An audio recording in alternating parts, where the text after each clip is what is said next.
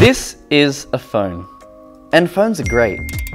You can use them to watch the cricket, take cool photos, and talk to your friends across the globe. Yet like most things, phones get old or stop working, and we tend to throw them out. But this is bad.